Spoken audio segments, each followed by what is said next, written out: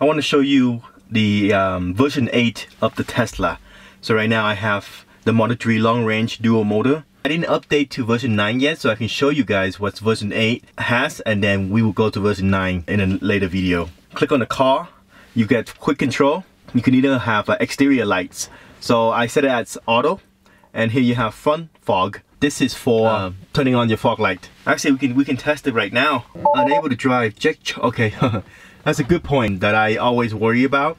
I press on the brake and it's telling me to unable to drive, check charge port, which is a good thing. I was wondering if I accidentally drive off while charging, and it's telling me to put my card down at the middle console to start the car. Mirrors, this is to control your mirrors, left and right, and you're using the left directional button to control it. And you have mirror auto tilt and mirror auto fold. So when you get out of the car, if it's auto lock or you press the button on your phone to lock the car, the side mirror will fold in. The auto tilt, it's when you reverse, the side mirror will tilt down so you can see what's on the bottom of the car.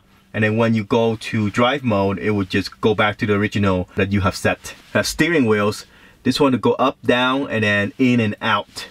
Fold, I just fold the side mirrors manually. I'm gonna unfold it. This is helpful when you're going into a tight parking space and you don't want to have the mirror out. Windows locked, to lock your window. Display brightness at 7% right now. That is bright, that is unbelievably bright. I'm gonna set it to auto, so it's gonna auto dim it for you depending on the lighting condition in the car. Let's go to lights, dome lights. So I can set it to on, so right now it's on, or auto. Yep, when you open the door, the lights turns on so you can see. When you're charging, it tells you that 9 hours and 10 minutes until charge. Alright, so that's a good screensaver, because when you're outside and you look in and you kind of see that you're charging, I absolutely love it. Ambient lights, I actually don't know what that is. So locks, so they give you 2 key cards. This is a history of it. So at 5:57, right now at 6:13, I use the key card to go in. His is my phone, I use my iPhone. And then her is her phone, October 13. Okay, so Windows lock. Child lock is when you're in the back, you can roll the window down all the way. And Windows lock is all windows are locked, all passenger windows are locked. Display. Right now we have it in auto. Screen clean mode. When you click on this, the screen's gonna go black. So you can screen it. I wanted to kill myself just 5 minutes ago because I dropped this camera on a tripod right now on a elbow rest, fell into the glass. I knew, okay, the camera is metal, this thing is glass, something has to break, and I'm hoping the camera breaks, but it doesn't matter because I checked the screen, it seems fine, and I don't want to think about it too much. So right now I'm holding on, I'm kind of, oh look, it's night mode. It just switched to night mode, so that's amazing. I'm glad you guys get to experience that. And the sucks things is you have to press and hold for 3 seconds to get out. I think that's unnecessary. Just click to exit. Driving. You have chill or standard. Again, I only have this car for 2 days, and at standard, it's unbelievable. I overtook every car on the road. Before I had a Subaru BRZ, it got flooded. That's another video. It's a small light car. It's not fast car, 6.2 seconds, 0 to 60, but that is enough to overtake people, most people on the road. This car, I'm so confident that I can take anybody because it's the instant acceleration. Steering mode, comfort, standard, or sport. You know, I don't know the difference yet. It's set to standard. I heard that sport, it just makes things stiffer. I'm gonna leave it as it is right now, and standard or low. So regenerative braking is when you only use the acceleration pedal to accelerate, and then you let go of the acceleration to enable regenerative braking. Traction control, currently not on. Oh, here you go. Creep, used to help vehicles stuck in snow, sand, or mud. Slowly move when the brake pedal is released. It's autopilot. Speed limit warning, so display it. Speed limit, relative or absolute. So offset by 0 or any number you want. If you drive at 70, it can either be, it could go up to like 75 and it's fine. You tell the autopilot that is a fine speed to do. Absolute, so you cannot go past 50. That's the limit. Forward collision warning. Oh, I set it to medium. I didn't test this, and I will never test it. Lane departure warning. I'm gonna turn that on just to play with it. Automatic emergency braking. That's cool. That's cool to have. And again, I will not test this ever. God knows if I do get into an accident. I have never been into an accident, but if I do, that would help me because it's just automatically brake do the braking for me when it senses obstacles ahead. Safety and security. Parking brake. Brake is on. You can also select the gear on the steering column. There's a lever here. When you press in, you turn on brake. Basically, is down is to drive, up is to reverse, press in to brake, which is very van-like driving. But it leaves the middle console free of obstacles, so I like that. Speed limit I set to 80 because I tend to go over 80, and especially in this car, power off. Are you sure you want to turn the power off? Place foot on brake and turn power back on. I don't want to do this. You just power off the screen. Service. Wiper service mode. Adjust headlight. What is that? Oh! Okay, so sorry. Headlight leveling is in progress. Oh, look, it's okay. So the headlight in the front is lit up. Use the left steering wheel control to adjust your light. Towing. I don't want to click that. Owner manual. Oh, that's a cool thing about this car. It has a manual right here. So opening and closing. Doors. Let's see. They better have pictures. Oh, they do have pictures. That's awesome. Oh, animated picture. GIF, or if you're classy, GIF. Glove box. This is just gonna open the glove box, and the glove box can be opened only from this. There's no lever for the glove box. So if you're thinking if this glove box can lock, yes, it can lock if the car is not on. If the intruder has access to the screen, he can open the glove compartment. This car is 60K. So for that price, I was hoping that if I do click the glove box again, it closes. We're done with the car section. Let's move on to the music section. The music section, once you click it, is located down here. Just drag it up. Let me see if I just flick it and it's okay. Oh, flicking works too. So you can drag or flick. But this button right here, this is a very cool button. You get to choose radio, streaming, tuning, phone, and USB. USB, there's two USB down here. They come with USB-C and a lightning cable for the iPhone. You can unplug those cables, and then you can plug in like a USB stick where you put your music, and you can play from there. And the phone basically connects through Bluetooth to your phone, so if you were to play Amazon Music or any music or any movie on your phone, the sound will comes out of this Tesla speaker. They make it so streamlined that it just works. But anyway, I just love that everything just works. You know, you don't have to worry about it. And the big screen helps a lot. Enough of that. Tune in. I don't know what that is. Oh, hey, I do know. Top podcast. That's so cool. By location, local radio, music. Oh, what's music? Holy crap! You get genre of stuff. Top 40 music. Oh, this is so cool. And it comes with LTE. Right now, look at this. I believe I can fly. That's my SSID. Oh, also this one is mine too. The Promised Land.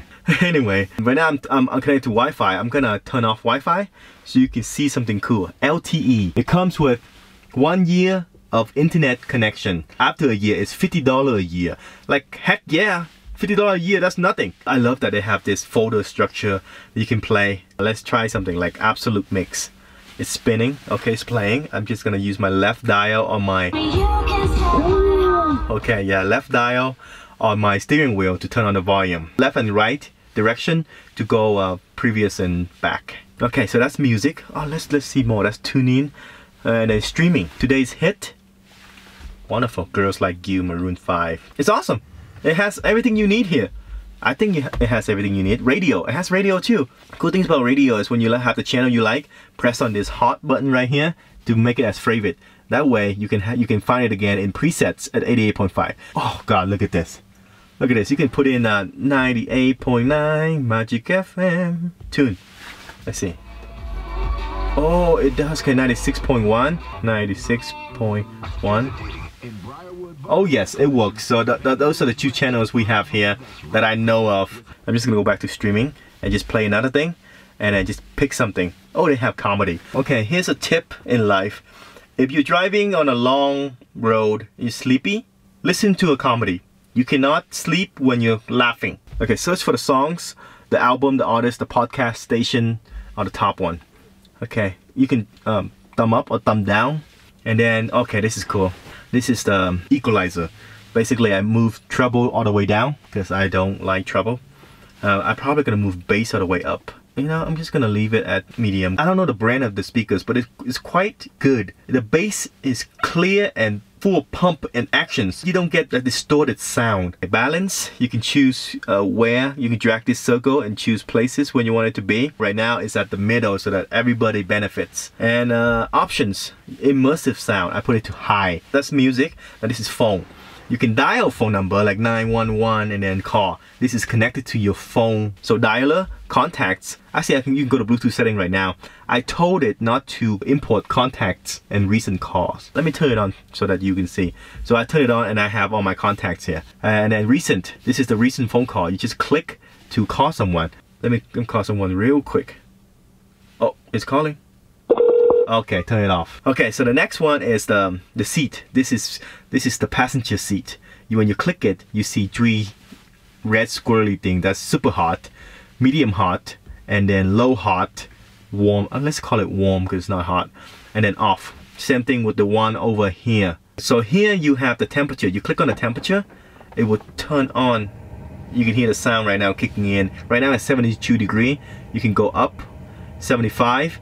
And then you see that this number changed too. You can uncheck that so that the passenger side can have a different number. Right now the passenger side has 75 and I have 78. So, and if you want both people to have the same settings, you just click on the button again. This button will work too. Click on sync temp. When it turns blue, they all have the same temperature. And this button here, manual, this is a power button to turn off AC and heat altogether. You can turn on AC, you can have it at auto. And then the fan speed, okay, fan speed 3, 5, 6, 7, 8, 9, up to 10. Now you can hear it so loud. I set it to 2. It's blowing enough, but it's not intrusive, so that I can enjoy my music. This is circulate the air inside. That would be so cool if you press and hold and it would tell you a tooltip or what it is. This one would be the air is going up to the mirror, and then we want the air going to your face, to your feet. You want air to go to the passenger side also. When you get fog, press this, and this one is just to defrost the one in the back. So this one is actually heat, but the front one you can have cold air or the warm air going to the front. I think that's it. Okay, so this is volume. So this is the map.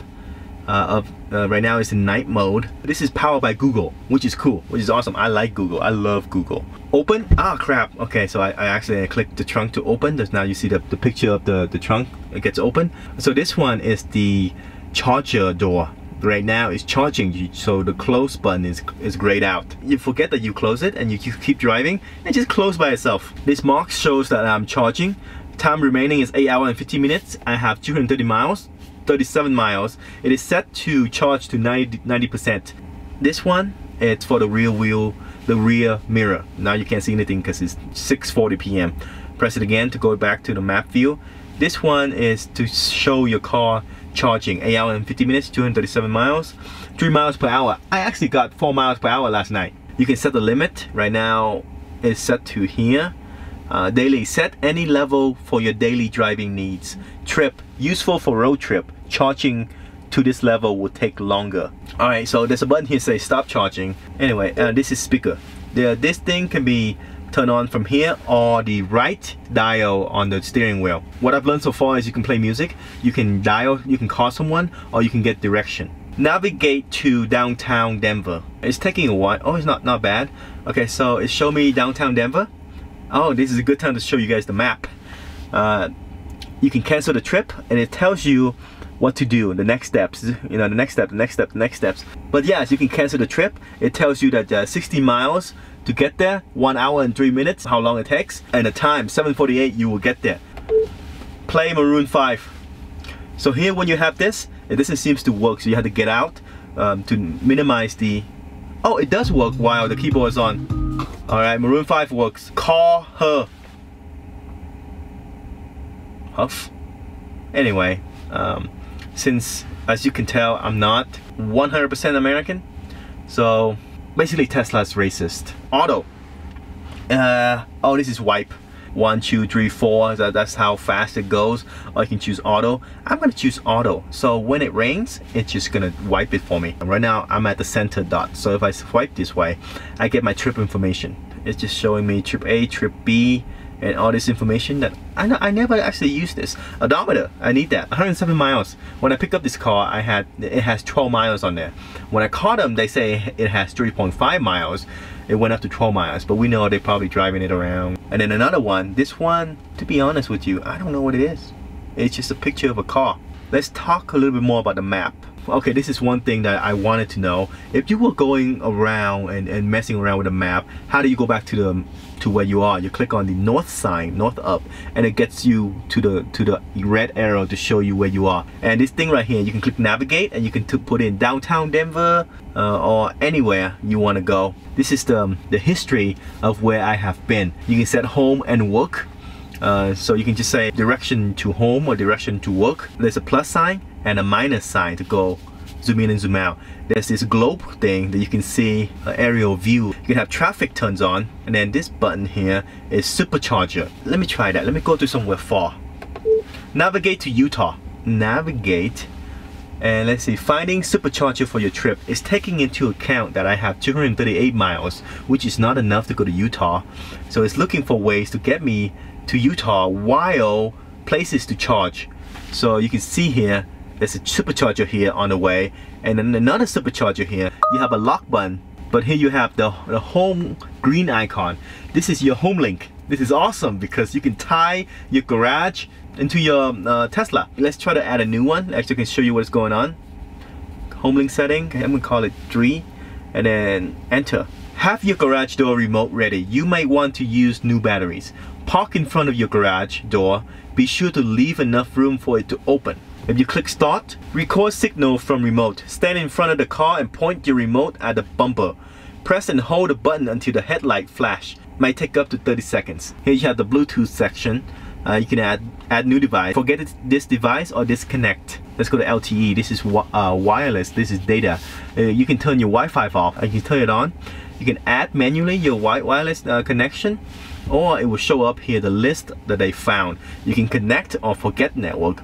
The T is basically about the car. I have a Model 3 long range dual motor, 107 miles. My VIN number, my version is 8.1 2018.32.7 80F9 CD5. You can access your owner manual here on the bottom left, and then you can call Tesla roadside assistant. There's an arrow button down here, right here, and you can press it. You can slide it down.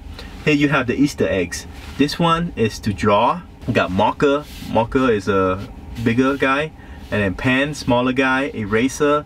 You can go with like number 12 right now, which is the minimum. You can go higher to make it bigger. Publish. What are you publishing at? Are you sure you want Tesla to critique your artistic masterpiece? The left hand side say, no, the world isn't ready for my art. The right one say, yes, I am an artist. The reindeer is just a mode, and here you have Mars. It will show you the rover on Mars, but it has no street views. Easy entry. I programmed my fiance and I. Settings for the seats, the side mirrors, the rear view mirror is not programmable. It should be able to do the steering wheel for you also.